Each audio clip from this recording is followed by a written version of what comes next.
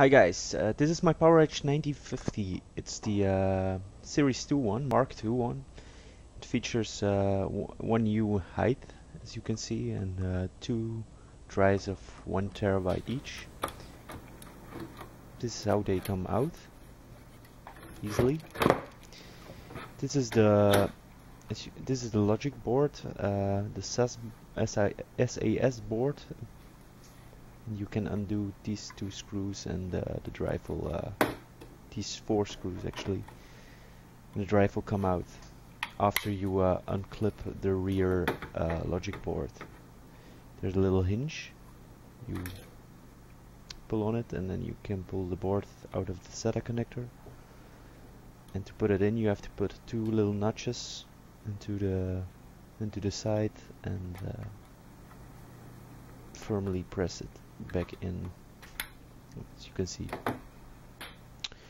and just put it back in and make sure it's in far enough so you can lock it in, like I had trouble with there. So this is the LCD screen with various information like fan failures, CD-ROM drive, 2 USB and VGA port.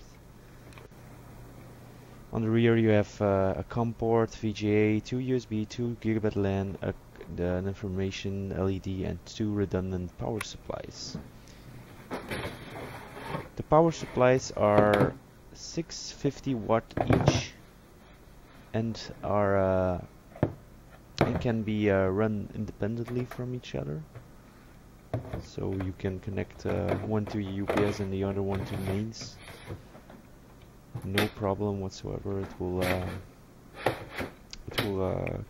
catch the interruption for you.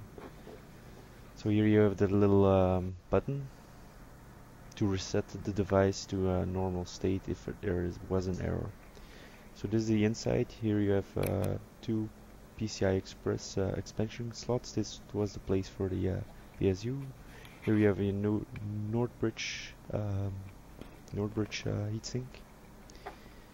I'm gonna remove the fan now. These are hot pluggable fans, but you still have to watch out.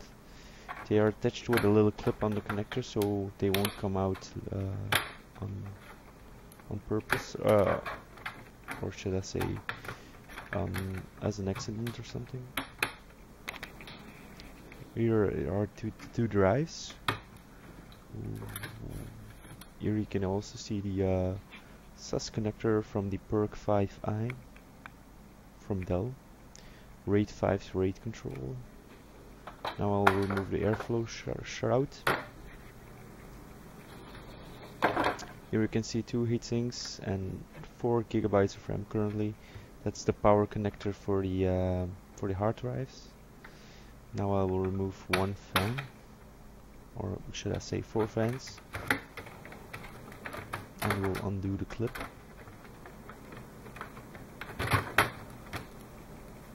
So these are 4 fans actually.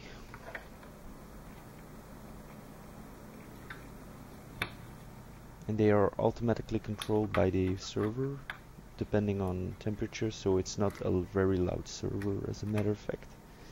If it's at the right temperature, it will slow the fans down. And this is the standard thermal compound. And that's my server, guys. Rate, comment and subscribe if you will like more, because I'm getting a lot of other ones. Thank you.